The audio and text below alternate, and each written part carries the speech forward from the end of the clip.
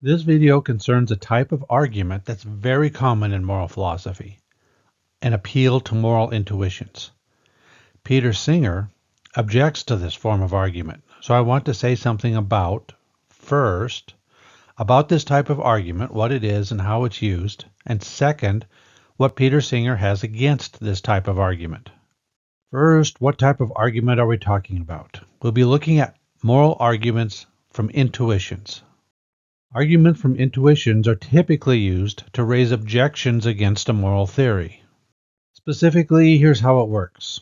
The person using this type of argument begins by assuming that a moral theory that somebody else has proposed is true.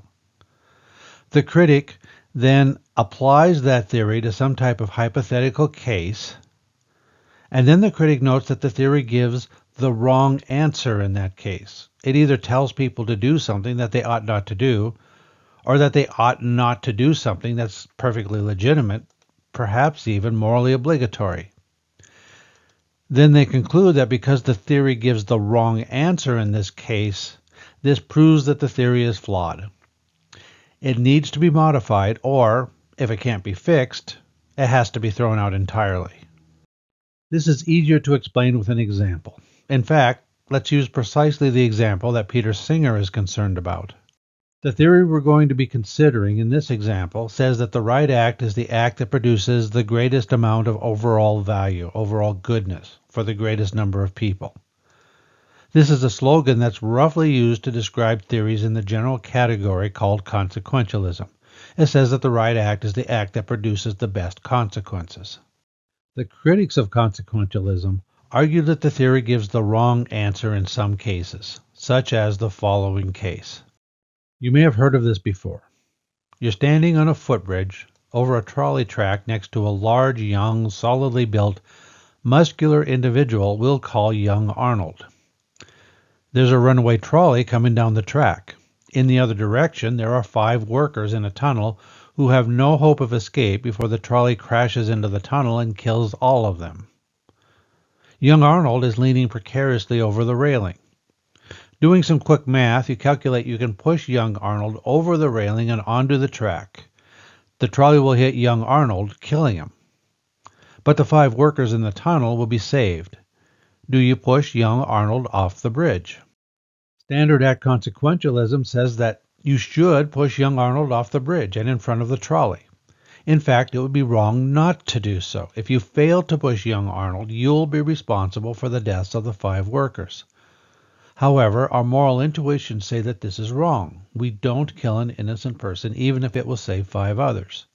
So we have a case in which Standard Act consequentialism gives an answer that goes against our common moral intuitions. And this is said to mean that we must reject Standard Act consequentialism.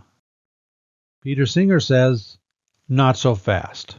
This type of argument that relies on our intuitions to judge some act right or wrong, that type of argument's flawed. Intuitions do not, in fact, produce moral knowledge. This, then, is the proposition that Singer is attempting to defend, the proposition that moral intuitions, like the intuition that it's wrong to push young Arnold from the bridge, are not to be trusted. So what's his argument? The first premise in Singer's argument says that our intuitions are based on evolved dispositions.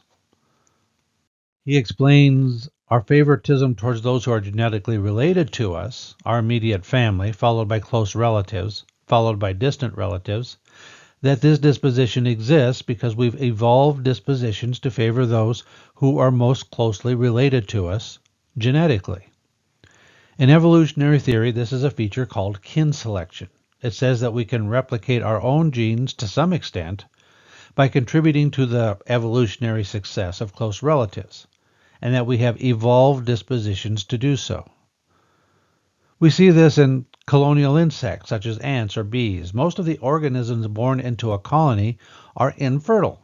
They have no offspring of their own. Their evolutionary fitness is served by promoting the well-being of those who are genetically related to them. The queen. The closer the relationship, the better.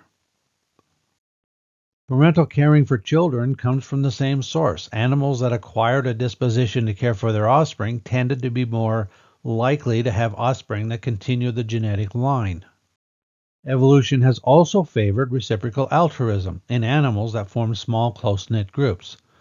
The way reciprocal altruism works is that one member does a favor for another, for example, shares food, then the other returns the favor at a future date. Cheaters, who obtain the benefits from others but who do not give anything in return, are shunned or ostracized or punished for the transgression. The possibility of getting help when needed at the cost of giving help when one can afford to do so gives creatures with this disposition an evolutionary advantage.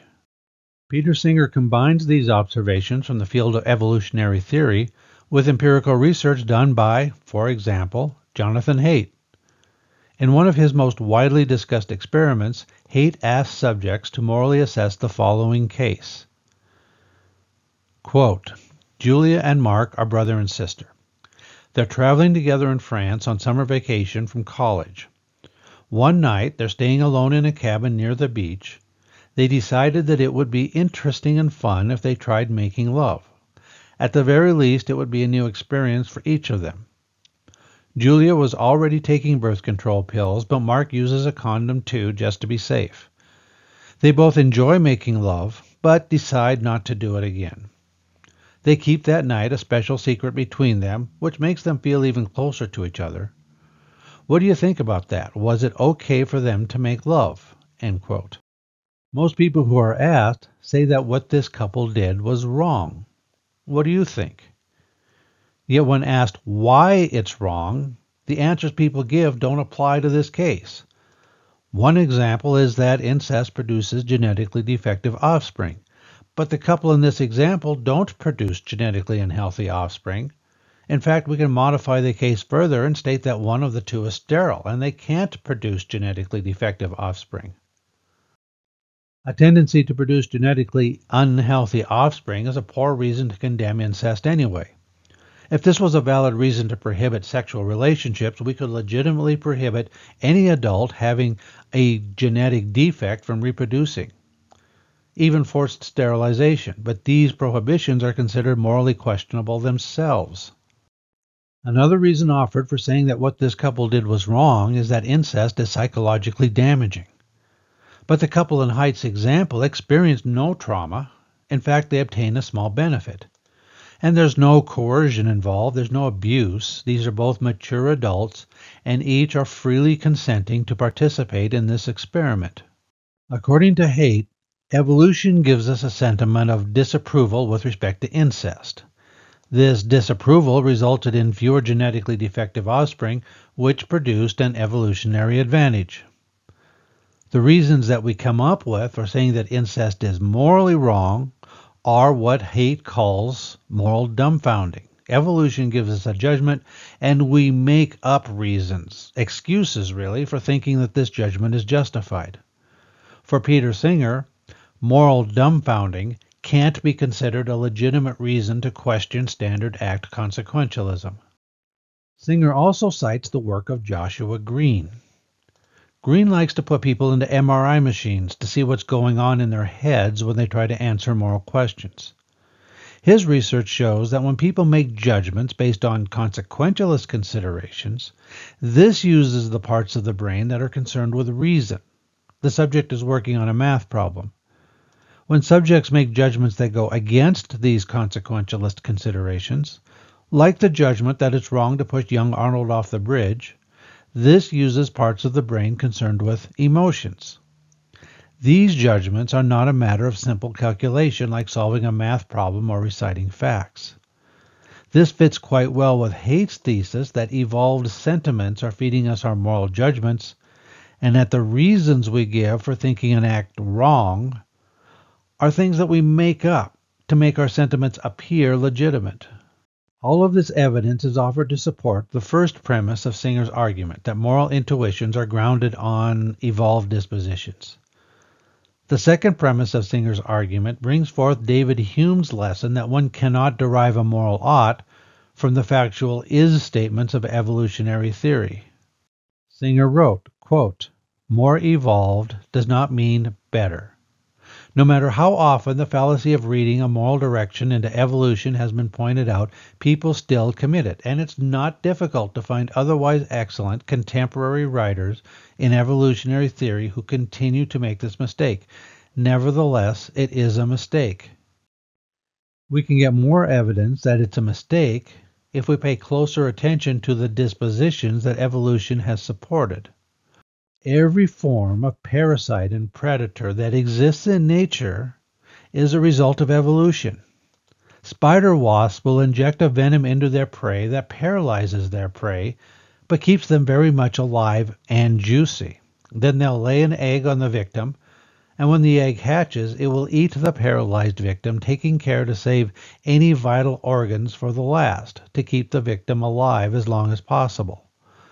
Lions, hawks, sharks, and spiders themselves have evolved to be extremely efficient killers. And lions have evolved a disposition to kill their stepchildren. When a lion, or as is often the case, a pair of male lions take over a pride, they don't want to waste their energy raising somebody else's cubs. They kill the cubs and produce their own cubs to replace them. We might find a disposition to rape in the human evolutionary story. And there's evidence that many animals have evolved dispositions to engage in what's called tribal thinking. Some species of primates form tribes. They're very cooperative and helpful towards members of their own tribe. However, when they encounter members of other tribes, they tend to treat those outsiders with extreme violence when it's safe to do so. They'll kill the males, capture the females, and take over the territory. Evidence suggests that humans also have this disposition, a tendency to see the world in terms of a favored us tribe battling against an outsider them tribe, and willing to act towards them in the most brutal ways. This disposition may be the single biggest contributor to violent conflict on a large scale. Now, clearly our moral sentiments don't come entirely from evolved dispositions. Some of them are learned from our culture. When it comes to the claim that intuitions provide us with moral knowledge, consider what somebody living in Georgia in 1850 would have intuited about the institution of slavery. Consider the moral intuitions of crusaders in the 12th and 13th centuries as they marched off to clear the Holy Land of infidels, or the intuitions of those who participated in the Inquisitions. Consider the intuitions of many of the Germans who participated in the Holocaust. It seems at least plausible that people's moral intuitions are at least a little bit unreliable, and there may be a problem in taking a moral intuition as indicative of some type of universal moral truth. This leads us to the conclusion that these intuitive judgments aren't to be trusted. It may feel bad to push young Arnold from the footbridge to save the 5 people, but this feeling bad is just an evolved sentiment having no necessary connection to moral truth. The unvarnished fact of the matter is that you would be killing 1 person and saving 5, which seems to be a good trade overall. However, it's not always quite so easy to give up these intuitions. Philippa Foot, the philosopher who originated the trolley problem, has another case that she asks us to consider. In this case, a transplant surgeon works at a hospital that specializes in transplants and has a long list of patients who need organs. Some of them will die in a few weeks or months unless an organ becomes available. While this doctor is serving in the emergency room, a young homeless person comes into the ER. The doctor runs some tests and discovers that the patient has some minor ailment that can be easily treated. Those tests also show that this homeless person would be a compatible donor for several of the people in the transplant ward. By killing this patient and harvesting the organs, the doctor could provide life-saving transplants to a half-dozen patients and improve the quality of life for several more.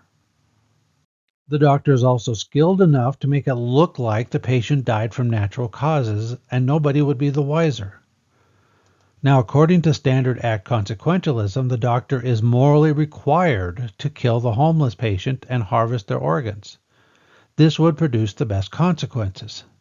It may feel wrong to kill this patient, but Singer tells us that this feeling isn't a legitimate source of moral knowledge and should be ignored.